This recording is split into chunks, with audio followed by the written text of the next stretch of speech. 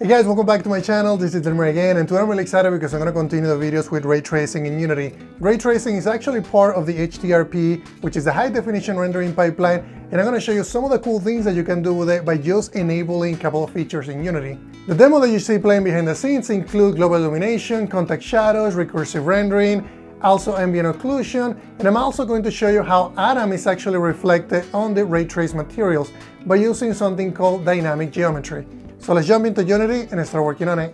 Alright guys, so this is the demo that I have without any ray tracing on it. So if we hit play, you're gonna see that this is the default animation that Unity put together. You can see the characters in there, Atom coming in, and there's a little bit of blur on the camera. It's not really focused, so I'm gonna show you how to change that. But Atom will get in and then the animation ends. So I'm going to show you how we can get these upgraded so that we can get ray tracing on. So the first thing that you're going to do is you're going to go into a window. And if you go into window, go into rendering pipeline, and then HD rendering pipeline wizard. If we go here, you're going to have three different options. One of them is going to be HDRP, which is just HDRP by itself. If you want to use HDRP with VR, such as in the Oculus Rift, you can enable this option and then basically fix everything. And if you want to use HDRP with ray tracing, this is what we're going to be using. So I'm going to click on Fix All. It's going to tell you that it's going to create a new HD default scene. It's going to go ahead and create one, that's okay. And it's going to basically import and update everything that it needs in order for us to use ray tracing. I didn't have to change a lot of things, everything just worked after the fact. It'll tell you also that you need to restart the editor. We just click on that, it'll restart it.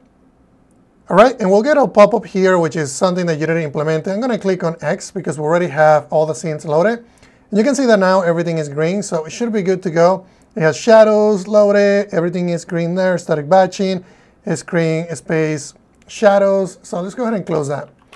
All right, so now that we're here, I want to show you also what packages you're going to need. And we already have the package that we need, but I want to make sure that you know what we're using. So if you look at the package that we're using right now, it's going to be the high definition rendering pipeline version 8.2.0. Just make sure that you have that option because that's going to be the one that we're going to be using for this video. So now that you know that, let's go ahead and jump into now enabling ray tracing. Okay, so we have this scene and it doesn't really have much going on other than Atom in there. So what I'm going to do is I also want to add a couple more things. Okay, so the first thing that I'm going to do is I'm going to clone this. I want to make this a little bit more fun. So it doesn't, it just shows one of these props and we can have multiple. And I'm going to go ahead and center on the pivot. And we can just put it right, perhaps one right here. I'm going to clone it one more time. And then we're going to have it on the other side. We're going to have this one perhaps right here. Just rotate it on the y-axis and then perhaps something like that. Okay, something like that works. And the other thing that I want you to look at is if we go into here, into the episode lighting, this is where all the lighting is going to be. And then also the timeline is going to be on these other scenes. So there's three scenes for this demo. And then what I'm going to do is, let's go ahead and make this a little smaller. And I want to see Atom.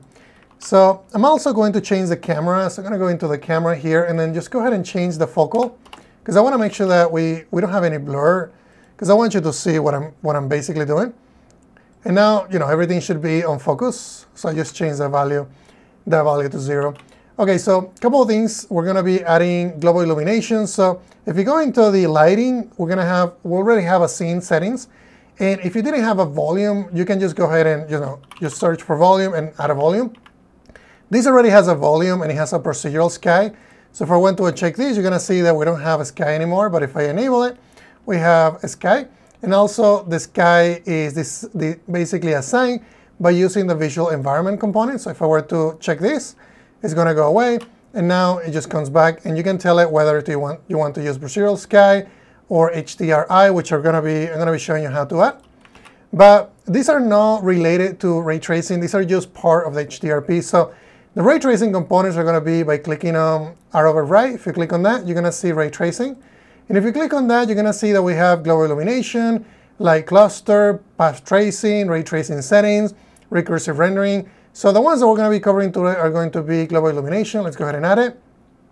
And once you do that, we're going to be enabling this and then enabling this option as well.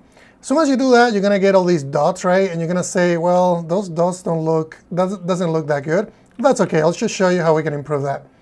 Let's go ahead and go back into the sound. So just one thing, as soon as you click on another object here, it's going to get rid of the sequence, but that's okay. We'll just focus in this area.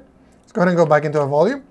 And I also enabled ray tracing because I wanted to use ray tracing. You guys can see how there's a lot of noise, and we're going to fix that by enabling the noise. And I'm also going to check it in here. You're going to see that now the noise goes away. You can also use half resolution if you're concerned with performance. You can also enable it here, and then enable the the half resolution. There's also other settings if you want to use a radius, a higher radius. You can also set that up. And then the other thing, you can also override the length of the ray. So we can just use, I think I'm just going to use 10, I think that value. You can also change the quality here if you want to use performance. You want this to perform well, or if you want to use better quality, you can also increase the sample count if you want to change that value. I think I'm going to leave it as that. I think that it's going to work for what we need. So the other setting that we're also going to need, and just so you know, just as soon as we enable these, global illumination, it just makes it look a lot better. Another setting that I'm also going to be using, if we go in here and search for ambient occlusion, go ahead and enable that. And I'm going to get closer in here so we can actually see how ambient occlusion works. And I'm going to enable ray tracing. And right now we can't really see anything, but as soon as I start incrementing this, you're going to see how the ambient occlusion is working on some of these areas. And maybe we zoom out a little bit. You guys can see how that works. So ambient occlusion, and let's actually enable the ray tracing one and move this value up and down. It's going to be a little bit different, right? We're using ray tracing. You can also, if you're concerned with the noise on the ambient occlusion areas, you can also enable it here and also enable it here. You can see how that getting rid of the noise. And perhaps if we wanted to just, change, maybe open this door. So we can also see, I think that door, yeah, I think we have some space because it animates and it goes all the way here. So I want to show you how the inside looks. And then let's go back into volume. And we can change that, that value one more time. You can see how the edges in here are getting some of that ambient occlusion. Okay, so let's go ahead and add another one.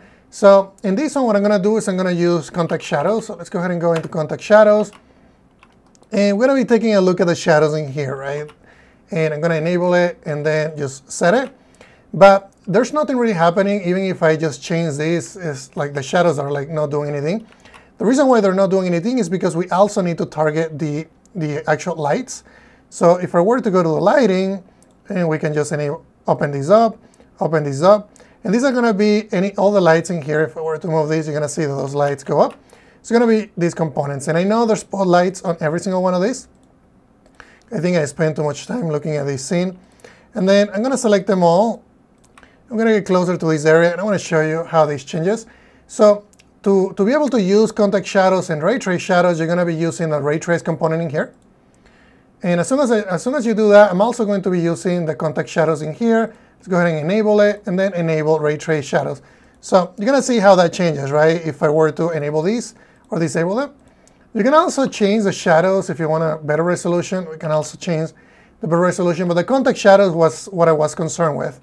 So what I'm going to do is, let's go ahead and finish this up, and I'm going to show you how it looks when we run it. So now that we have those, let's go ahead and go back into my scene settings and then my volume. So we have shadows in here. You have different settings for the distance, scale factor. If we want to change that, you can also change it. And it looks like that doesn't really do anything, at least in that end. But you can change some of these settings. The sample count, you can also change it. We can change the quality. And then I believe if you go high, you can also change. I don't know why I can't really change this setting for some reason. Controls the number of samples that HDRP uses. And we can enable mix and max distance. And anyway, we just do custom. I think it's fine. And I don't think, oh, there we go. If you use custom, you can then change the sample count. I'm also going to just use, let's go ahead and set it to medium. I think that's fine. Let's go ahead and add another option that I want to show you. We're also going to be using recursive rendering. And let's go ahead and enable recursive rendering and enable this setting. You're going to see that everything is going to kind of disappear and then reappear. You can also change the size of the ray in here. Okay, so let's go ahead and add, I'm going to add a sphere so that I can show you how recursive rendering works. Add a sphere here, and then perhaps, I think I added it all the way back there. Let's go ahead and move it here and put it into place. I have a sphere maybe right here. And then what I'll do is I'm going to add a couple of materials. Let's actually add just one material and we can reuse it. This one is going to be my, we can just say default sphere. Perfect. And then when it comes to materials, if you want to use the ray tracing pass, you got to change the rendering pass from default to ray tracing. So I'm going to enable that. And I'm also going to change this all the way up because I want it to be metallic. And it looks like I created another one by mistake, but that's fine. We'll just delete the original. And then just use the one that I just duplicated. There we go. And then I'll just drag and drop this component to the actual sphere. We can also add it if we want it to the floor. I think I'm going to do a different one for the ground. So let's do default ground. And I'm also going to, and I did that again, I think I'm pressing Control D, that's fine. And then what I'll do here, also just add it to the floor. You can see that right off the bat is giving us reflections, and we can see that it's recursive. Like if you guys know what recursive is in programming, it's like it keeps applying and applying depending on the objects. So for instance, like if you look at the sphere, it's not only showing you the sphere reflected, but also the reflections within the sphere. So that's what, you know, the term recursive works. As soon as the condition gets hit, the recursive algorithm stops. Okay, so we have that in there. We can probably just duplicate it and then just have another one here. You can see how we have this sphere. Could probably just resize this one, put this one right here. So that's what recursive rendering is going to give you. It's going to give you the, you know, reflective material on the ground. It's going to be recursive, and it just looks super cool. So we can probably just put it right on the side because I know Adam is going to be walking through that area. Okay, so now that we have that and we have the shadows, so let's go ahead and look at Adam itself because we're going to have to make some changes to Adam. So what I'm going to do is I'm going to go ahead and hit play and then show you what we have so far. And I also want you to select the timeline because I want you to see how it works as soon as we have the shots in here. So we have the first shot completed, second shot completed. We're going to go to the third shot, and then Adam is basically going to disappear. But I'm going to show you how this looks if we get right about, I think right about here. And then perhaps we can make these a little bit bigger. Okay, let's take a look at the shadows, right? And if we go into our scene settings and in our volume, and I think I have, okay, so I want to make sure, there we go. Let me go back into my volume. Okay, so if I were to disable the contact shadows, and let's see if that shows, we go ahead and get a little closer, perhaps in here. And if I were to enable, so it looks like actually those ones are getting applied by the spotlight. So if I go here and select the spotlights, and I were to disable, there we go. So that gives you, you know, how the actual ray tracing contact shadows are working. I'm going to go ahead and enable it, and let's go ahead and look at this guy, which is going to be the robot. And I were to uncheck that. So it looks different, right? It's a different look on the contact shadows whenever we're doing ray tracing. So this is set ray tracing on, ray tracing off. Okay, so let's look at the actual spheres when Adam is actually walking towards the entrance. So I'm going to go ahead and select it here. And you're going to see that Adam at some point is going to show. And wait a minute, why is Adam not showing? And not only not showing on the sphere, but it's also not showing on the ground. Well, we have the spheres that are showing, but Adam itself is not showing. And the reason why it's not showing is because we have to use something called dynamic geometry. So I'm going to show you how to fix that. So let's go ahead and close this, and I think I can just select Adam. There we go. So there's going to be 3 different shots that Adam is going to appear. It's going to be on this one, and also on this one. So if we look at Adam, Adam has the geometry on these components. And if we go to the geometry, you're going to see the skin mesh render. If you go into the ray tracing settings, we're going to be enabling dynamic geometry. And as soon as you do that, this is going to look a lot better, right? Now we have Adam showing in there. We can see his head, we can see his entire body. But as soon as he goes into another shot, he's going to disappear. So we need to do that on every single one of these. So I'm going to go ahead and look for Adam. Adam is also, I believe, on this one, characters, and then global, Adam group, and then Adam, and then also geometry. And let's go ahead and do all these components as well. And I'm also going to do dynamic geometry there. And now that we have that shot completed, and we have the second shot completed, let's go ahead and do the last shot. It's going to be characters here, and then also enable this. And then also look at the atom shot, geometry, expand this, and then just go ahead and do it on all of these ones. And then we'll go ahead and replay the scene so you guys can see the difference that this is gonna make. Okay, let's go ahead and do this one more time. So what I'm gonna do is I'm gonna select the master timeline, and then we're gonna start from the very beginning. Okay, let's go ahead and hit play. And you're gonna see that Atom, let me actually make this a little bit bigger. See, Atom is showing on the spheres. And it's also showing on the ground because the ground is now using the dynamic geometry, and everything shows in there.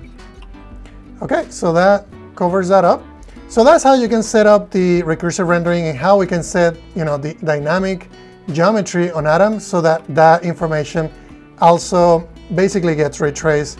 So that's everything that I wanted to show you guys. If you guys have any other questions about this, please let me know.